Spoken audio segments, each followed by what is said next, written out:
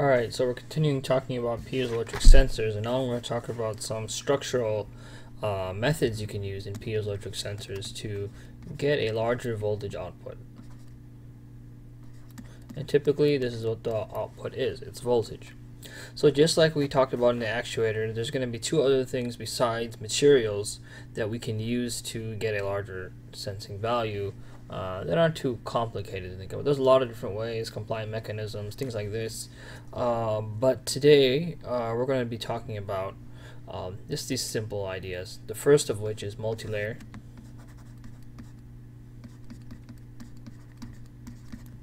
And we went over this in all actuators, but we'll do it again for our sensors just to convince you.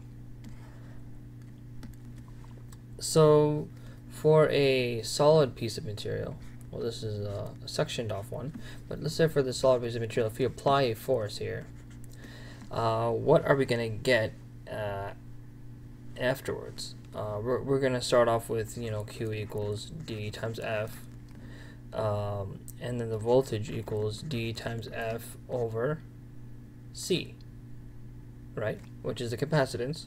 And then we ended up with this, which I did the full derivation last time, the stress, G times the stress, divided by the thickness, which in this case is also the length.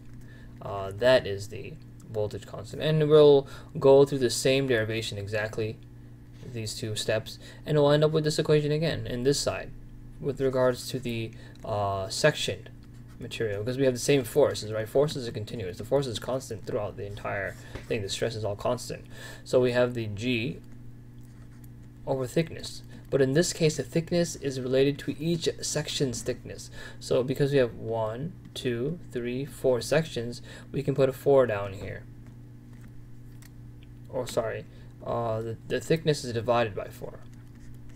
So we end up with a 4 on the top, and thereby we have a larger piezoelectric constant, or a larger voltage developed from an equivalent force on these same structures. Catches, multilayers are maybe much more difficult to make, and they cost more. The other tactic we can use, just like we use in actuators, is we use a different mode. We apply a force in one way, and we gather charge, and we calculate, and we get the voltage in another way. So we have our piezoelectric material, and we apply forces on either side. And we say the top is not electroded, and the bottom is electroded, and we're going to be applying the force on the side. So the force is applied in the one direction, the charge is developed in the 3 direction. So what parameter do we use to measure that? D13. But because D13 and D31 are the same for piezoelectric materials, if you push on a material and you gather a charge, or you put voltage and you get a charge and then you get a deformation, they're going to be equal and use the same the same relationship. So this is a force in the one direction, but we can't use force now because that was derived for the applying the force and getting the charge on the same side. In this case, we're going to have to use a different equation. The equation we're going to use is going back to the original one. We have stress, and let's call this in the one direction, equals the D in the 3 direction. Now this is D31 relating both of these quantities, or D13. Take your pick. That's Q divided by the area, and this is the area 3, which is larger. So D31 force divided by area 1. And then if we now continue with this derivation, we have the charge is equal to the capacitance, and we're talking about the capacitance in the 3 direction. I'm just going to write this. You don't write the capacitance with the 3 with an initial, but we're going to do that right now.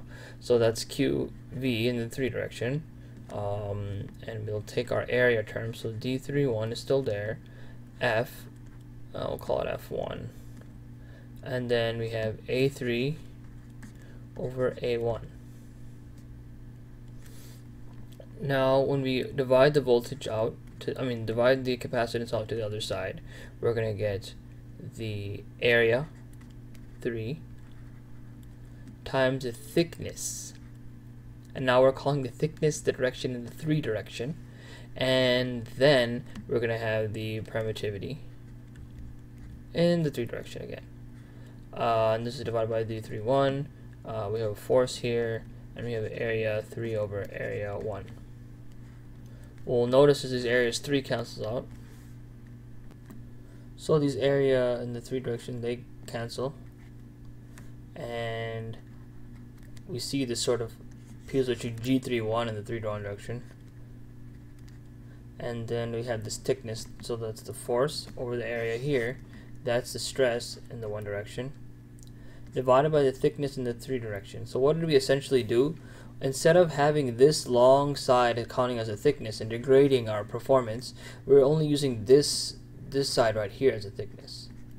Therefore, by using a smaller thickness, we're getting a smaller value on the bottom and the denominator, which makes the number increase. So therefore we get a enhancement of the piezoelectric voltage. And if you want to just think about so we get enhancement of the voltage. Next video I'm going to be talking about current. When we have a piezoelectric material and you are putting a alternating force on it, and let's say you have both the sides connected, so what's the current inside of here? This is the question we're going to be answering next time. Thanks for watching.